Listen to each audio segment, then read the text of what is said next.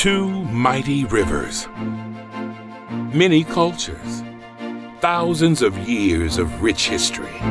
In 2020, historic Fort Snelling will be 200 years old, and it shows. The fort's buildings, grounds, and programs are in urgent need of revitalization. Our plan includes a new visitor center and renovated cavalry barracks, outdoor spaces that promote learning, reflection, and connection to the natural beauty of this extraordinary place. New exhibits and programs that showcase the many unique stories that unfolded here on sacred Dakota homeland. It's where soldiers trained to defend our country and where an enslaved family began its quest for freedom.